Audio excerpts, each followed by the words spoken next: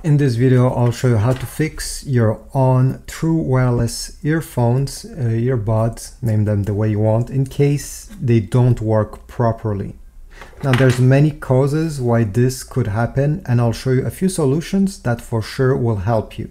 And by the way, if you have another trick that I didn't talk in this video, please take a moment and write it down in the comment section. I'll try to make a video about it, and I'm sure you'll be very helpful to many other people. So let's get started with my first trick, which is to put them back into their case.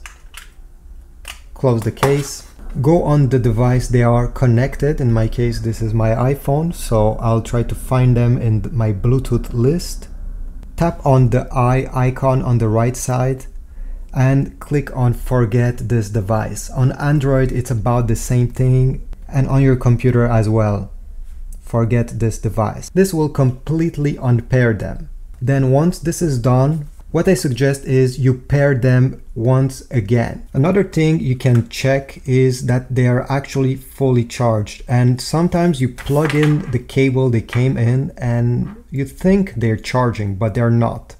This is maybe because the cable is not good anymore. These are cheaply made, or maybe the charger you're using is not great. It's not good. Sometimes if the charger is too powerful, it will have troubles charging these earbuds that don't require that much power. It's not always the case, don't get me wrong, but sometimes I've noticed with some electronics that require lower charge that when I plug my MacBook charger to charge them, nothing is happening. And when I'm using a very cheap small charger, well, everything works. Try recharging them with another cable. Over here I have this one that I charge my iPad.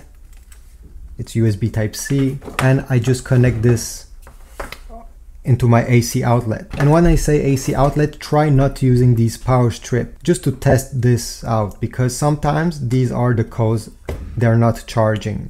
So plug this into your AC outlet, then open the case and make sure that this green LED over here is blinking green. It means they are charging normally, or if it's staying green, it means they are fully charged. So if it's blinking, just close the lid and leave it about 3 hours. It takes usually an hour and a half to charge them, but just in case they don't work, wait 3 hours to make sure they are fully charged.